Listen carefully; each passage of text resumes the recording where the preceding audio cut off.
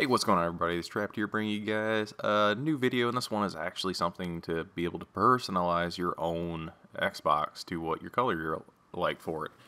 It's something that a few of you guys have asked for, and I'm here to show you. So basically, head over to your settings, and you can go right here, my color and background. So my color, you can go, and you have a various array of colors here that you can choose from. Me, I like red, so we're just going to stick with red. And then you got you can go achievement art. And this is the actual background. The red itself is for like the apps and certain things like that. But then you can go, let's see here, gamer score leaderboard. You can go through your achievements for different games if you'd like. You can go back and come down here, personalization, really easy. If you want screenshots, whatever you choose, but say you just want a color. You don't want black. You want, we'll go with blue. I like blue. It's one of my favorite colors. Alright, so you got that going, and there you go. Blue for your background. Very easy. And all of these will always be different colors, obviously.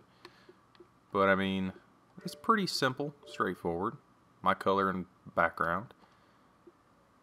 And that's what pretty much it's stupid easy to do this. And also, say you're playing on somebody else's Xbox, you can actually go on here with your profile and click here. This is my home Xbox. That way people can't play your games without being logged into you, and every time they try logging into your account, then they actually have to input the password.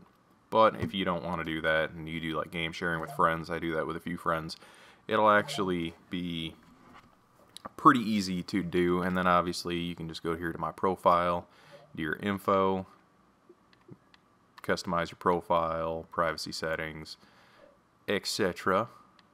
You can get your showcase and everything like that, your achievements, following and followers. I think, let's see here, following, I got 1,003, and followers, let's see what I got. It's probably gone down. Yeah, 1,000 followers. A lot of people have removed me and everything, but that's cool. Don't matter to me.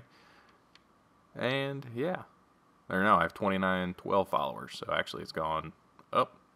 Quite enjoy that. And yeah, so hopefully you guys enjoy this little tutorial, find it useful, and I'll see you guys next video.